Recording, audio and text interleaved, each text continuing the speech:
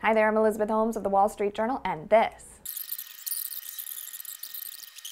is how you wear a smoky eye and a red lip.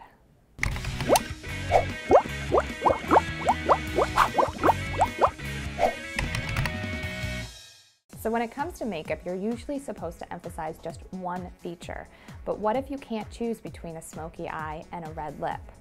Well, you don't necessarily have to, as long as you've got the right technique. Just look at Christina Aguilera and Sofia Vergara. To give us the step-by-step on this bold look, we're turning to Dior celebrity makeup artist Ricky Wilson. Hi, Ricky. Hi. How are you? I'm good. How are you? Good. So I was always taught that you sort of pick one or the other, but I'm really excited to try both at once. Yeah. Let's put some smoky eyes on and red lips. You know, it's definitely pulling from a classic era and modernizing it. So you're seeing a ton on the red carpet. So let's get started. So one thing I want to make sure that I convey when it comes to smoky eye is that a smoky eye doesn't necessarily have to be black or gray. Okay. It just describes the style and the application of makeup, which means a darker color around the eye with a decent amount of eyeliner. Got it. That's really helpful. Yeah, like no harsh lines. Everything's kind of diffused, blended, and smoky. Yeah. I'm gonna give you what's hot right now on the red carpet, which is this dramatic smoky brown look. This is what I like to call the new neutral. It's really sexy, and you're seeing it a lot in the celebrity world. Never forget to highlight the inside corner of the eye. And what does that do? It adds an instant snap and pop to the eyes. And when you're wearing a smoky eye, this pop in the inner corner actually prevents your eyes from looking like they're drowning in eyeshadow. Okay. Okay? Nobody wants that. So the next thing we're gonna do is mix a few of these neutrals together. I'm gonna tap off the excess. This prevents you from having a lot of fallout in the shadow. And we're just gonna massage this color. I like to say rock it in the socket.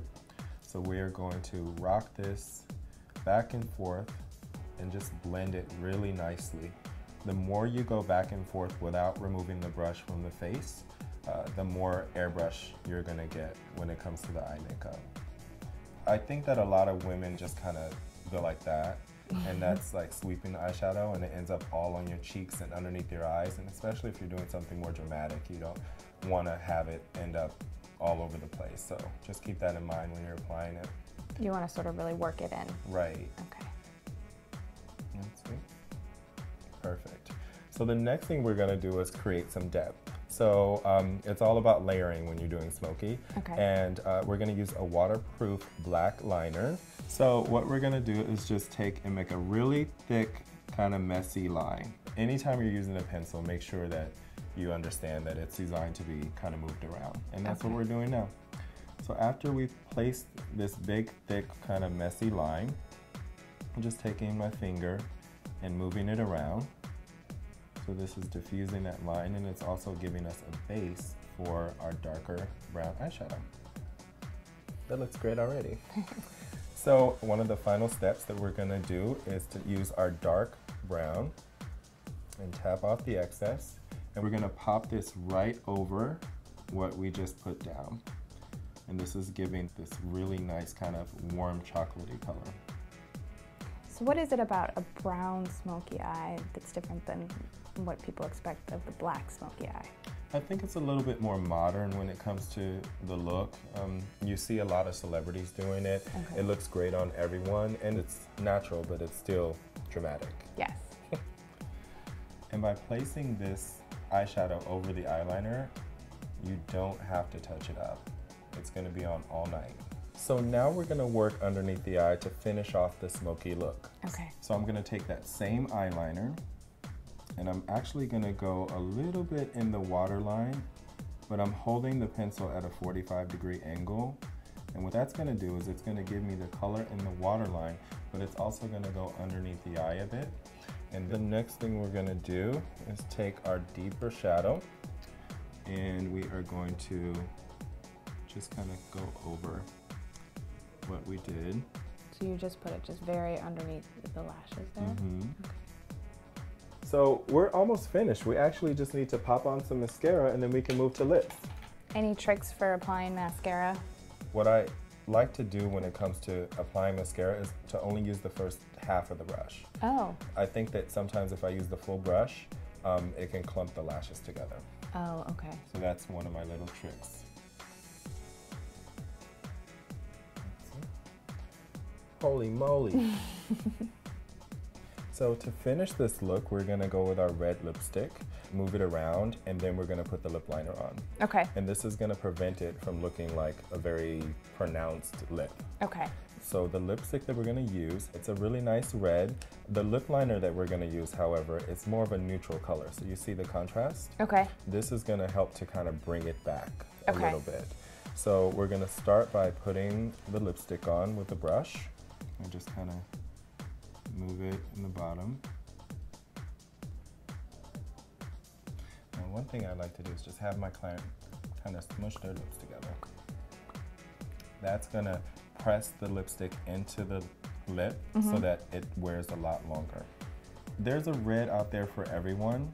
If you have an olive skin tone or if you're a redhead, you want to look for a red that has a little bit more orange or brick color. Okay. And if you are a neutral skin tone or you have like a little bit more of a pink undertone, you want to do a blue base red. And this is like a classic kind of movie star red. So you're doing liner after, which I think most people use it Right. for. And the reason that I'm doing it after is to have the lips look a lot less drawn on. Okay.